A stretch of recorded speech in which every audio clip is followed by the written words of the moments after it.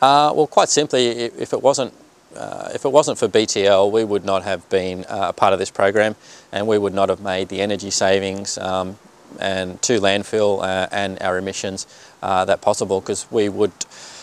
Because we're here to run a business, and without the help of BTL, we would have not done this at all. It would have been too much work for us to do on an individual basis. We would have had to allocate too many human resources. So BTL has been very, very significant in helping us, and from talking to colleagues in the area, I think they would only say the same thing.